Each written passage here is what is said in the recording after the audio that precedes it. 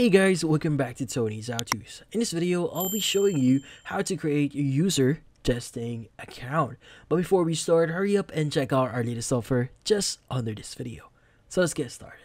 So first things first is we need to access the official website for users testing, which is going to be usertesting.com. Now, since we want to basically start creating our account here, we want to switch this to a different version or a different page of user testing.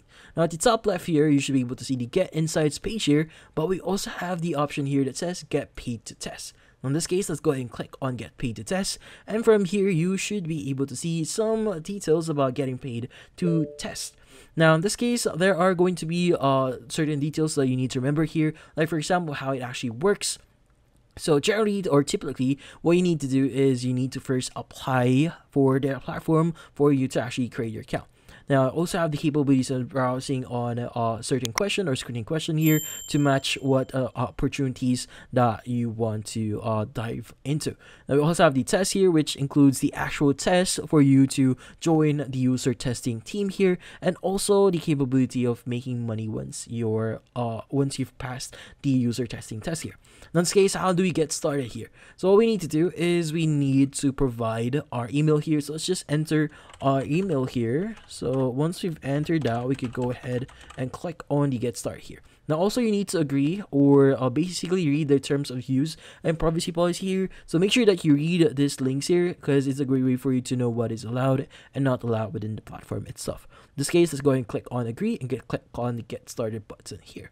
Now, in this case, it's going to actually redirect you to a new page here, which in this case, it's going to give you some information in it. Like, for example, thank you for your interest here. And they will actually give you some information. Like, for example, unfortunately, we currently have all the contributors we need at this time. So if there are any opportunities on actually joining their team here, at least you'll be able to basically express your interest on joining their team. Now, in this case, if there are any opportunities that would actually open up on user testing, they would actually email you because you've already expressed your interest on joining their team. Now, from here on, you just need to wait for your email here to see if there are any openings on their specific, or if there are any openings on user testing, because again, the slots here on user testing is going to be limited.